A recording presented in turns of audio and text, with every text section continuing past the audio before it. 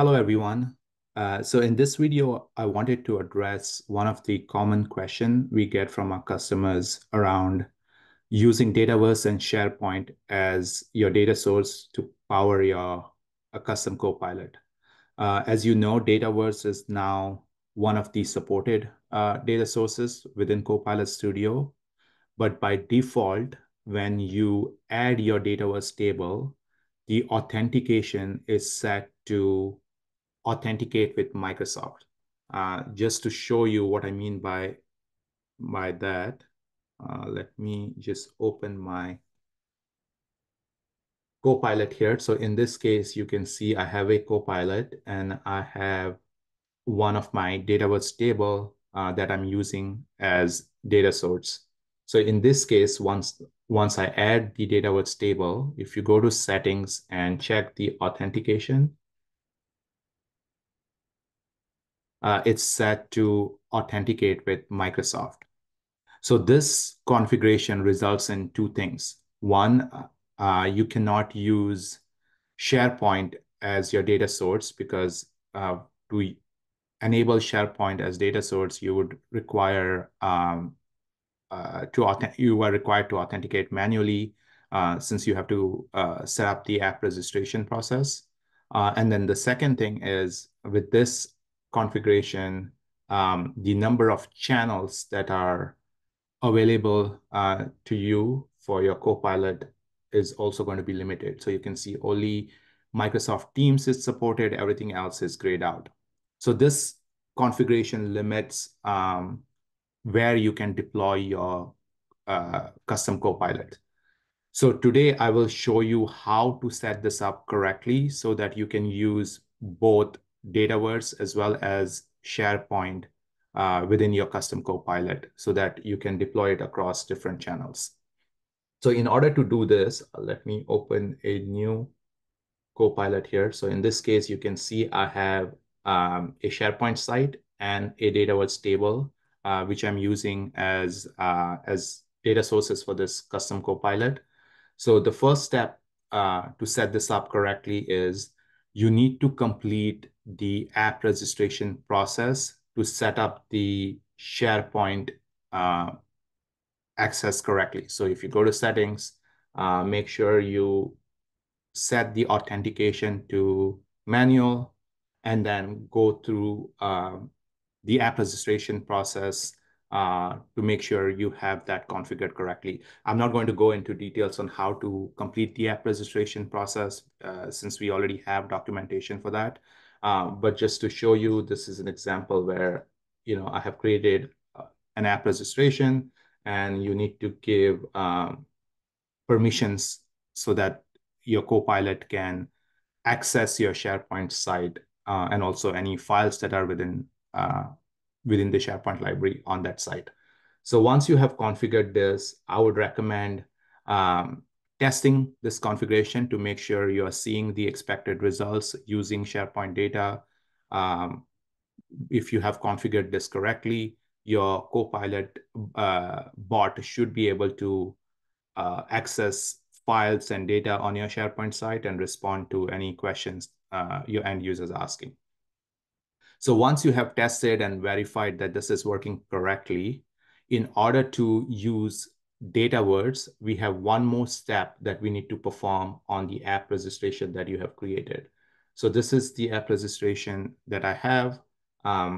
You have to go to API permissions and then add one more API to your app registration in order to allow your Copilot bot to access Dataverse data. So if you click on APIs, just search for Dataverse and make sure you check this checkbox here, and then you can click on add permissions. I'm not going to do that since I already have it here. Once you add it here, you can also grant admin consent for that permission. So once this is set up, you can go ahead and then add your Dataverse table. So in my case, I already have it. Just to show you, this is the table I have. This table has list of hospital in different states. So you can add one or more tables from your Dataverse instance. You can also add any synonyms. So in this case, you can see the hospital name is also called as healthcare center. So if you have any synonyms, you can add against like specific column names, just so that your bot understands when users are using different words, it can correlate and make that connection. For any abbreviations that your organization might be using, you can configure those as well. So in this case, you can see here two examples. So HCL stands for healthcare location. HCC is healthcare center. So these are all the abbreviations that are unique to my organization that I can configure. And this will help your Copilot bot to understand the questions that are being asked by your end users. Once you have done that, you can save and you can start testing. So just to show you, I can ask how many hospitals do we have in NJ?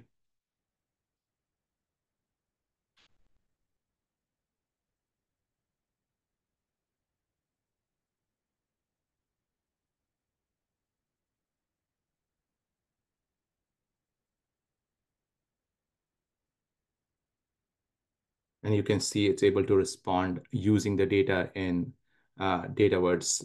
Same way I can ask, is there any hospital near zip code 07030?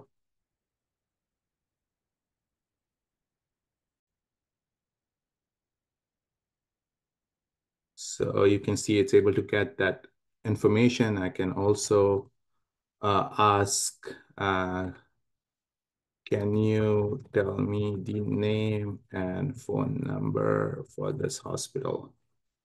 And you can see it's keeping all this interaction in memory. So it's aware of all the context of this interaction.